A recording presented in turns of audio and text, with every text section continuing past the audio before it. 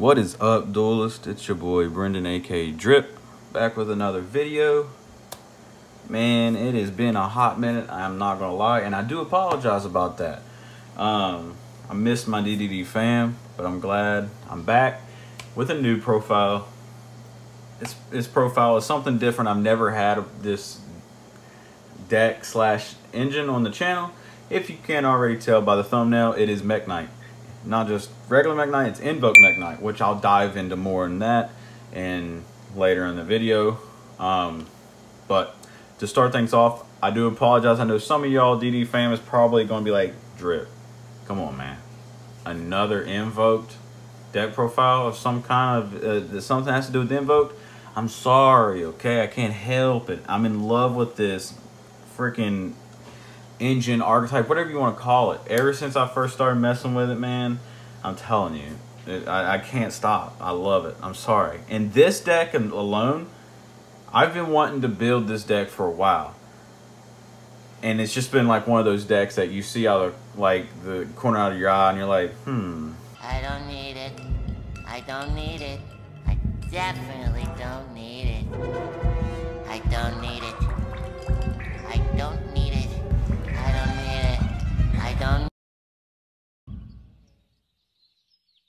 I need it! yeah. So, and then I just decided to build it. And I'm telling you this right now. This deck is so much fun. I'm telling you, this deck is dangerous if it goes unchecked. Seriously. The reason why I decided to go with the Invoke variant is not just the fact that I like Invoked a lot. I love it. It's also the fact that myself personally, I feel like the pure variant needs prosperity. It really needs prosperity because it needs to dig for its cards.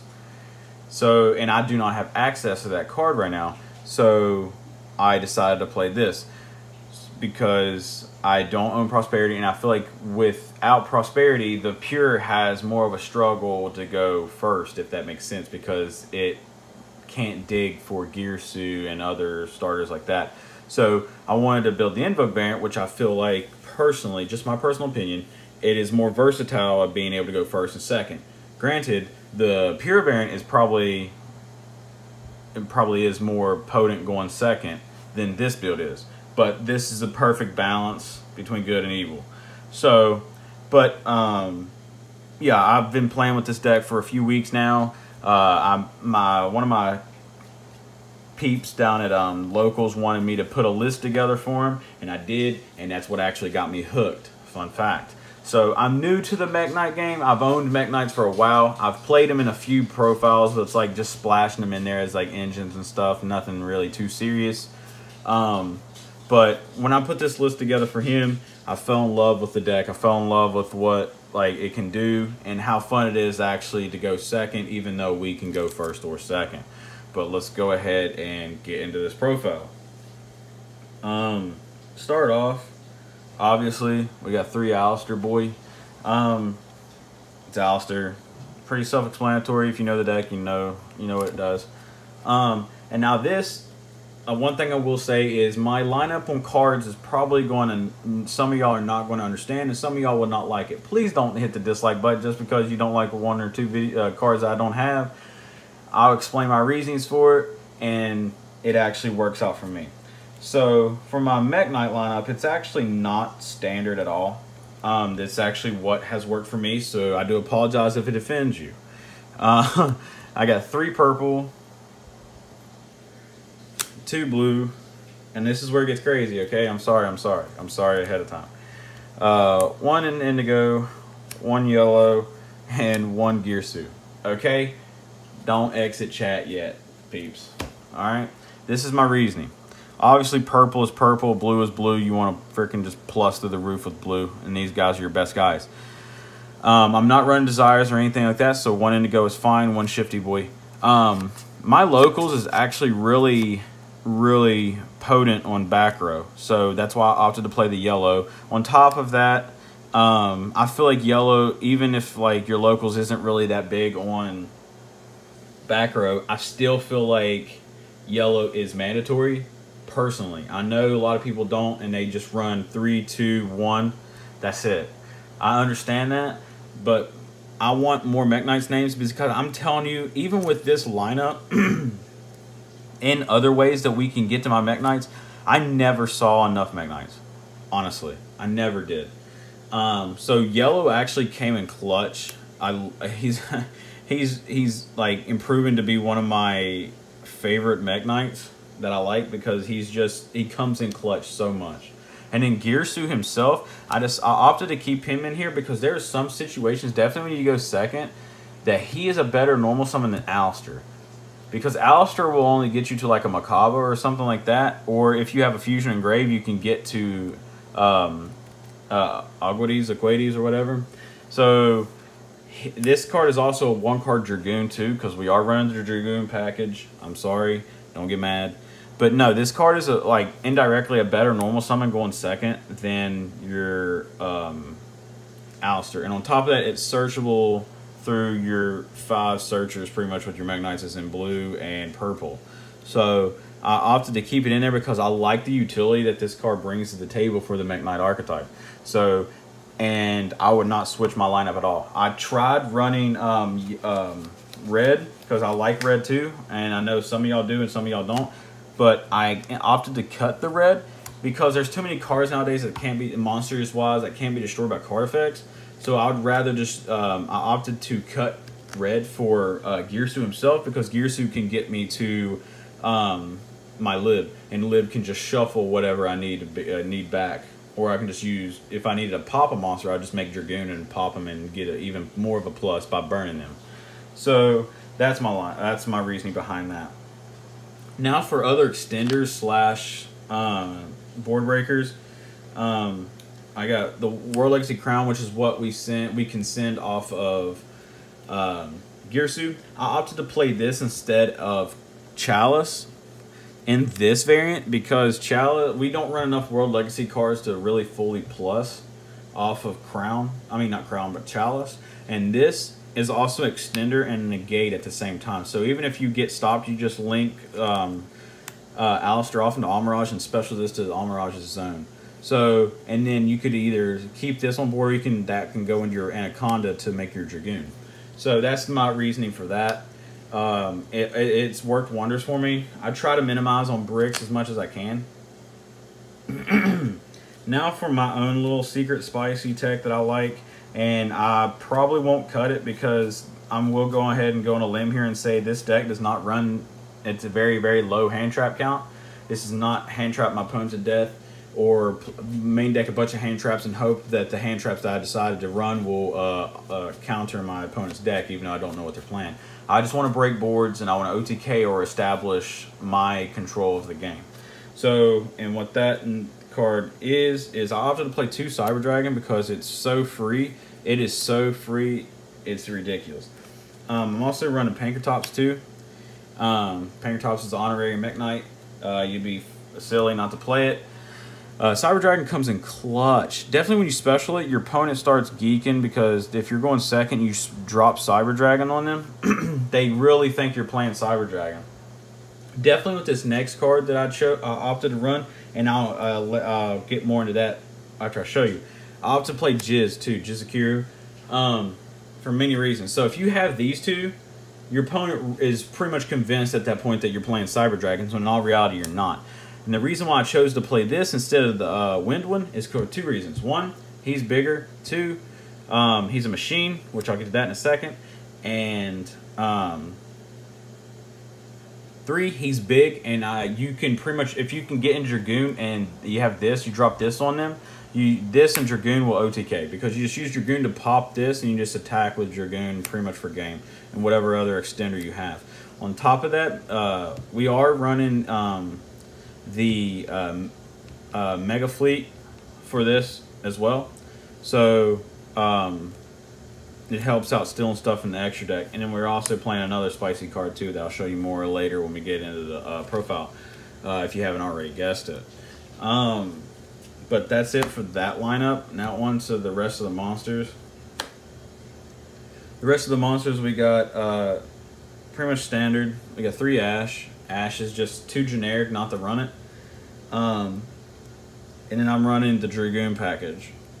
Dragoon is just Dragoon, and it helps this deck out so much by helping us establish a turn 1 board outside of just Makaba or Kaliga. So, like Dragoon plus Kaliga or Dragoon with Makabas, it's going first.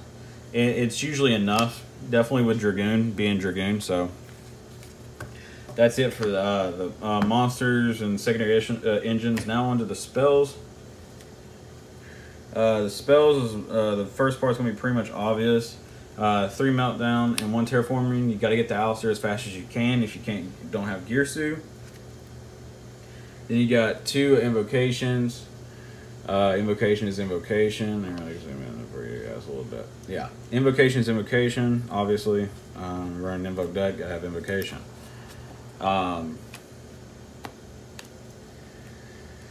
Then I opted to run Droplets. Droplets is Droplets. Talents is so freaking good with this deck. If I could run 3, if I own 3, I would, but I do not own 3. If you have 3 of this card, run it. And I feel like the deck is not really playable without these cards, because these cards apply just so much pressure and they help you break boards so much. Definitely Talents more so than Droplets. Moving on to the rest of the spells, we have I opted to run two memory because the lock doesn't really matter that much. Definitely when you can activate on your opponent's turn, and it gives you pretty much instant access to your Girsu pretty much. So it's indirectly 2 extra copies of Girsu or whatever MEKK-KNIGHT you want. And then the last spell of the deck is obviously Succession. For the obvious reasons, for the Girsu combo or just a free extender. That's pretty much that for the spells. On to the traps. The traps is we're in a column based deck, so we like columns, and that's impermanence. Impermanence helps us collapse columns on our opponent when you set this, and on top of that, it's just a free hand trap that, since Talents is going around a lot, they can't use Talents because this is a trap and not a monster. And it's just impermanence, so it's finding its way back into the format like it usually does. It only stays out for a while. And then the last card in the entire deck is World Legacy Secrets. Secrets is nasty. Definitely once you get them going with the Girsu combo and the Indigo Eclipse and stuff. I know a lot of my card choices, some of y'all are not going to understand, but I really like this build so far, and there's not anything I would really change. Onto the extra deck. The extra deck, we got obviously we got the window field center. There you go. We got the World Legacy tokens. I actually found these in my bulk, and I was like, man, that's just too good not to run. Oh, this is actually the side deck. I do apologize. There you go. Gotta put him with his thing, bro. I gotta put him with his thing. Then again, we got the links. Obviously, we got the Amirage, Secure Gardener, Lib. Okay. Cross Sheep. I opted to run Cross Sheep because it can resurrect whatever you need. Your Girsu, your Kaliga, whatever you see fit. It's a level 4. And then this next one, I know a lot of people are going to be like, wow, what's the point? It actually comes in clutch for me, at least. I really like it, and there's nothing else that I'd want to put in its place right now. And that is, I run 1 Morningstar. I never found myself needing more than one since I'm running the Invoked variant, but there is times where even with this build, I do want 1 Morningstar so I can get to my whatever I need. Because if I open too many MEKK-KNIGHTs, I would like to still be able to, if I want to open too many MEKK-KNIGHTs, then I want to play it as if pure MEKK-KNIGHTs, because that does happen sometimes, because Yu-Gi-Oh is Yu-Gi-Oh. You'll play 5 games and not draw a single MEKK-KNIGHT, then you'll play 1 game and open like half your freaking archetype, half your MEKK-KNIGHT engine. And then last link is obviously Anaconda, because Anaconda is Anaconda. We do run the Dragoon package, so why not? That's it for the links. this extra deck, I really like it. And there's not anything I would change. I've been working on this extra deck for a hot minute, since like for the past 2 weeks, and play testing a lot, and I like it where it's at. I got two MEKK-KNIGHT. You never need more than 2. The game will be over by that point. 1 Raijin. Cards coming up in the world is one of my favorite invoked cards. And then invoked VFD, because it's fun. And then I want to break your board and OTK you with 1 card, or interrupt you on your own turn. And this next card, I actually was running Avermax for instead of this card, and I can never get into Avermax because I was always OTKing with Dragoon before, so I was like, I'll just cut the Avermax for more of a utility card. And ever since I did, I felt really stupid the fact that I never ran this card before instead of running Avermax. And that is Purg. Definitely with like Ash running around or Salads running around, you could just snipe whatever you want out of the grave, out of their grave, because it's our graveyard. So, and Purg just is, it's Invoked Conductor Tyranno, but it's ours. It's Invoked Conductor Tyranno, pretty much. So, 1 Purg, 1 Dragoon, obviously, and then the 2 spicy cards of my extra deck is, if I can get my extra deck to move out of the way, the 1 Mega Fleet and the 1 Fortress. Obviously, if you didn't already guess, yes, the Fortress, because we are running the Cyber Dragon and we are running the Yugioh. If we can't get into Dragoon, but we do have the Cyber Dragon on board, we could just absorb the Kaiju that we gave our opponent with Fortress. On top of that, Cyber Dragon as itself, as a pure deck, has actually been making a way as, I mean, it's always been around the rogue category, but it's been picking up steam as in popularity because the bandwagon people have been hopping on it. Unlike a lot of us who's been playing Cyber Dragon for a hot minute. But either way, with this card and that Cyber Dragon, you can drop Yugioh on their Dragoon and just take their whole board with Fortress. So you just pretty much wipe their whole board with 1 card, and then you can like put this up top in the extra monster zone to manipulate columns to proceed to OTK. So it's really good in that regard. There's nothing in this extra deck that I would actually change. I love this extra deck. It's worked. It's very versatile for me. It's worked wonders. But that's the deck, guys. I hope you enjoyed it. But please drop a like, hit the subscribe button if you're new to the channel. Discord, PayPal, and everything is in the link below. Get close to the DD fam with the Discord. We're all really nice peeps down there. We all help each other out, and we just want to build a giant family. That's all I ask, because I just want to be one giant family. So, but again, I hope you all enjoyed this video. Be on the lookout for upcoming deck profiles. I actually like this set that just dropped, the Dawn of Majesty, so I got a bunch of cards out of that I myself enjoy. So I have a couple of updated deck profiles and 1 new deck profile itself coming out, so be on the lookout for that. So hit that subscribe button, hit the bell notification so you never miss an upload, and I'll see you guys in the next video. You guys have a wonderful day, night, morning, evening, whenever you're watching this video. Hope you guys are staying safe out there in the age of COVID, and good dueling, my guys. Drip out. Peace.